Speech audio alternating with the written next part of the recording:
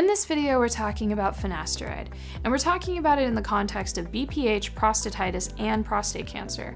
So Dr. Mark Scholes, who's a 30-year medical oncologist focusing solely in prostate cancer and prostate issues, is going to give us some context of how this drug is used and where you can apply it. So in today's video, we're talking about finasteride, and we're talking about it in the context of BPH, prostatitis, and prostate cancer. So to give kind of a bigger picture, a lot of men who deal with prostate cancer also deal with these other issues, so we thought we would do a video combining them. Now, can you explain what finasteride is? Finasteride is a pill. It's been on the market for 30 years that selectively blocks a potent form of testosterone called DHT inside the prostate, which is a really cool phenomenon because we don't want to block testosterone throughout the whole body because men rely on testosterone for their libido and their energy and muscle growth, all kinds of attractive things. If you could block testosterone inside the prostate so that when it enlarges, you can reverse that. It can lower PSA levels. It can improve urine flow and other desirable things. Without having the repercussions of losing muscle and libido, which is a pretty cool accomplishment. When it comes to the prostate, testosterone is the component that is making it grow larger. And the concept is that if you have BPH or prostatitis, it's giving off a lot more PSA. So how would you say finasteride works when it comes to PSA? The prostate manufactures PSA. PSA is an enzyme that takes white semen and turns it into clear semen. And that enzymatic action is a component of the whole sexual process. But PSA being unique to the prostate allows us to measure PSA that's leaked into the bloodstream, and it's proportionate to how big the prostate is or how inflamed the prostate is, or if there's a prostate cancer, how much prostate cancer is present. And that's proven to be a very useful metric throughout the years for screening and for monitoring disease processes. Blockade of DHT shuts down the prostate cancer cells, and they manufacture less PSA as a result. So PSA levels will drop in the bloodstream, which is reflective of the fact that either the prostate is shrinking or the prostate is become less active and is producing less semen and producing less PSA. Before I get to my next question, this September, we are having our in-person prostate cancer patients and caregivers conference here in Los Angeles, and we would love to see you there. You can find out more at pcri.org. Also, click that subscribe button. When you do this, it tells the YouTube platform that this video was helpful for you, and they'll push our videos out to other people who need them. And if you would like to donate and join our cause, you can do so at pcri.org/donate. Now back to my conversation with Dr. Scholes. So within the context of prostate cancer then, how does something like finasteride work when someone's on active surveillance or is thinking about it because maybe they have this larger PSA, and how should PSA act when you're on active surveillance? Because PSA has been such a central part of the prostate cancer world for so long, people tend to think of it as a central component of active surveillance, which is monitoring low-grade prostate cancer. And we still do order PSA tests. But the underlying methodology for checking men with low-grade cancers is to either do MRI imaging, which I prefer, or many doctors do periodic biopsies and rely less heavily on PSA. Nevertheless, we still check PSAs on active surveillance, and when they run higher than we expect, it makes people nervous. High PSAs often aren't due to cancer. They're often due to a big prostate, or they're due to inflammation, so-called prostatitis. But in the context of someone having been diagnosed with prostate cancer, that higher PSA makes people very nervous.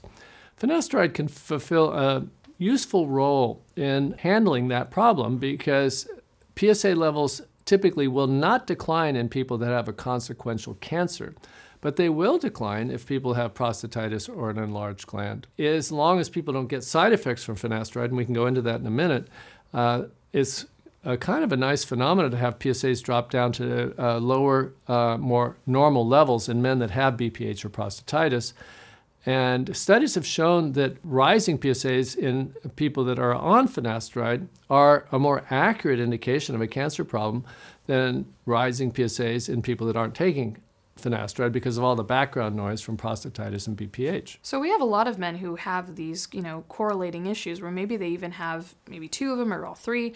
Do you suggest that all men kind of go on a finasteride or something like it? Or is there a reason that a man shouldn't go on it in order to get that baseline level of what the prostate size is? Right, the men that wouldn't even consider this are the ones that are already running low PSA levels and don't have enlarged prostate urinary symptom problems. But finasteride can't be used as a panacea because of one main problem, and that is in a certain percentage of people, and it's a little ambiguous, maybe 1 out of 3 men, it can seriously impair sex drive. I'm not talking about the ability to get erections, with Viagra and Cialis and whatnot. That's called potency. But libido or sex drive oftentimes will be impaired if you block DHT, which is the potent form of testosterone that finasteride blocks. I counsel men who are running high PSAs and who are considering finasteride to beware of the fact that they may notice that they're losing interest in sexual activity. And if they consider that to be a negative thing, as many people do, then they need to stop the pill. But many men can take these medicines and it doesn't affect them that way. It's also FDA approved to make your hair grow more thickly, which is considered desirable by some people. So there's a lot of good things, but the one caveat is you got to watch out for low libido. So for that 1/3 of men who do encounter this issue where they have the lower libido, is there an alternative medication they can take, or is it just they have to get off the medication? There's no dose regulation or anything that can change? You can experiment with cutting the dose. The medicine can be effective at lower doses, but oftentimes that will not solve the problem. Some men are sensitive to it in that regard, and they'll have to go off it. If we had another medicine that was good at suppressing benign causes of high PSA, we'd be using that too. I'm not aware of one. We've done some research with different investigational agents. We haven't found a good alternative. So typically you just stop the medicine, its effects wear off, and the libido returns. How long does it take for the effects to wear off? Well, it depends on how long men have been taking it. There are actually lawsuits. This medicine was FDA approved under the name of Propecia to enhance hair growth, and men would take it for extended periods. That's a percentage of men.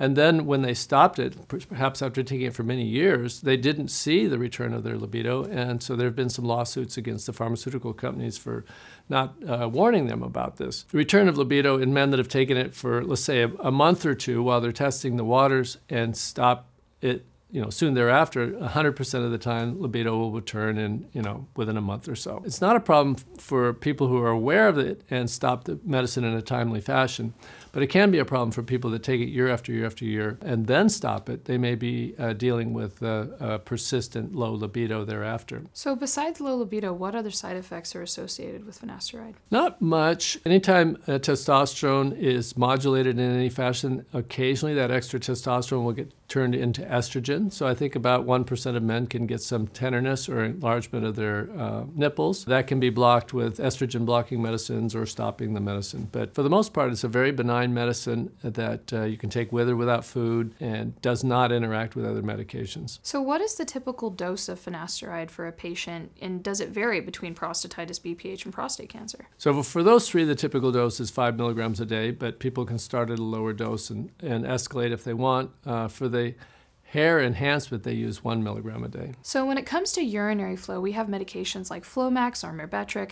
How does finasteride compare? Well, one thing I counsel people when they're considering a finasteride or Proscar, same thing, to try and help reduce urinary urgency, getting up at night, and slow urinary flow issues that happen as men get older, is to be a little more patient. Medicines like Flomax and Myrbetriq, which have a different mechanism of action than Proscar does, work very quickly, and people will know within a few days if that medicine is enhancing their quality of life or not, and they can make a decision. Medicines that block testosterone rely on the slow shrinkage of the prostate that occurs when testosterone levels are dropped to a lower level, and that can take a couple months. So if people do decide to avail themselves of a trial of finasteride to enhance urine flow and function, they need to give it a little more time. If it's successful, it may take a couple months before you notice a difference. Something I've read about finasteride, and Dr. Moyad and Dr. Cooperberg also talked about this in a previous video, which we can link in the description below,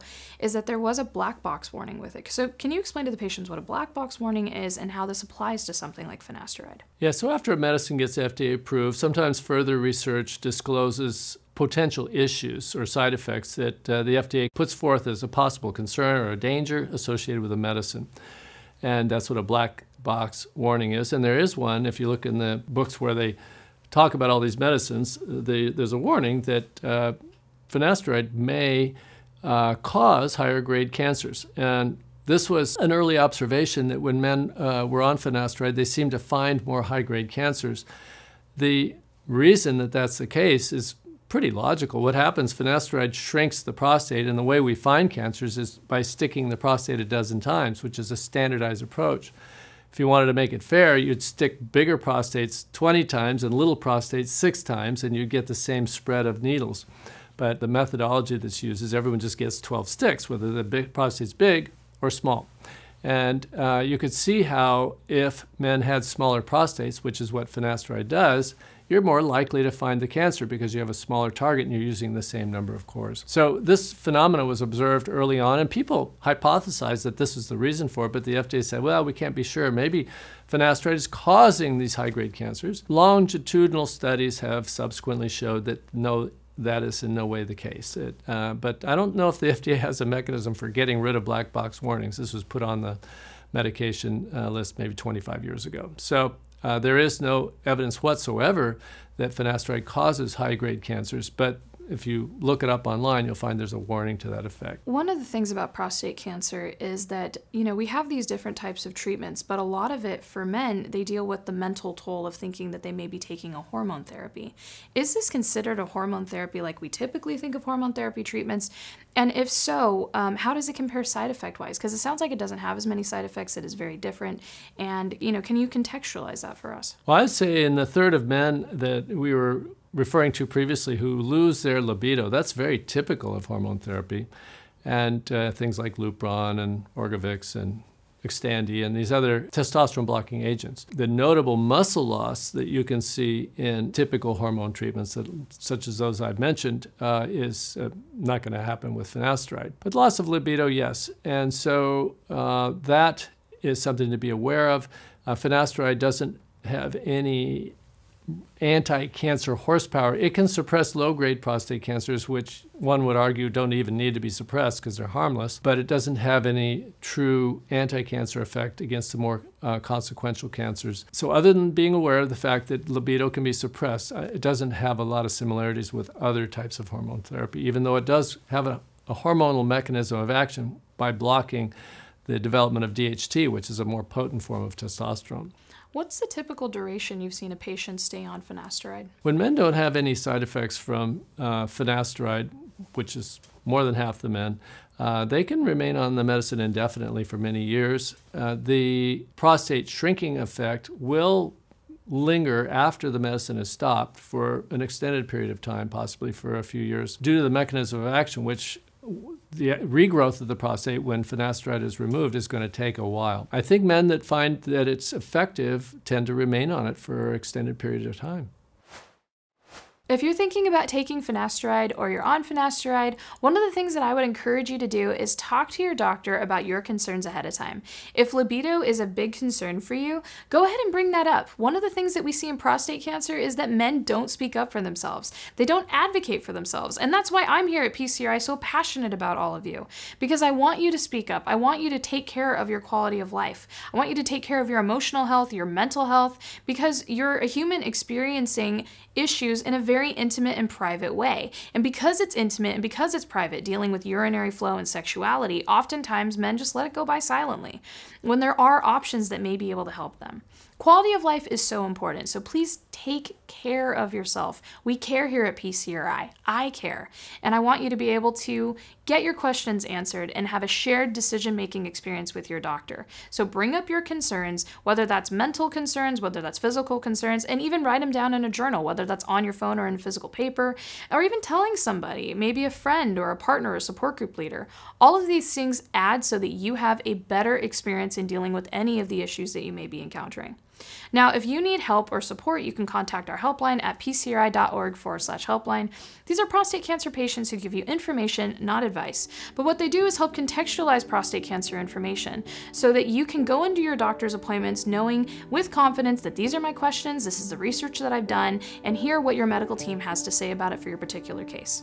If you would like more information, also you can visit our website at pcri.org. Don't forget to subscribe to our YouTube channel, and please remember, most of all, you're not alone.